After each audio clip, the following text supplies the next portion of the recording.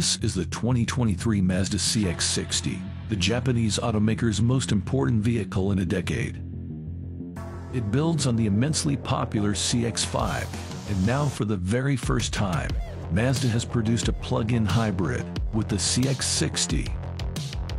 The combined power output from the PHEV system makes this humble crossover the most powerful Mazda in history. While it won't be coming to the United States, the CX-60 debuts the brand's intent to take on the mid-sized luxury SUV segment in other markets. The Mazda CX-60's styling is familiar yet different. You can clearly see the Mazda influence, and the front fascia might remind you of the CX-5, albeit with a bit more chrome. But the proportions are clearly odd. The long hood and extra length convey its rear-wheel drive intent, and as a result, it doesn't look like your typical crossover that packs a transverse engine.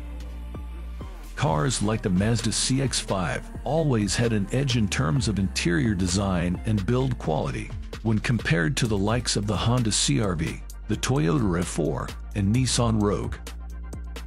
But with the Mazda CX-60, the brand now faces a tough task in competing with high-end German SUVs. To showcase its upscale aspirations, Mazda has seriously upped the ante on the inside. Fine materials such as maple wood, metal, and premium Japanese fabrics on the dashboard, complete with a Nappa leather interior with contrast stitching on the top spec Takumi trim.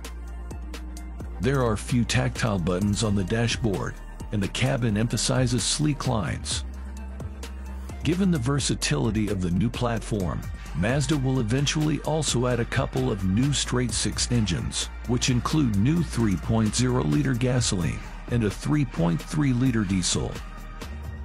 Both these engines will come with a 48-volt hybrid system and rear-wheel drive.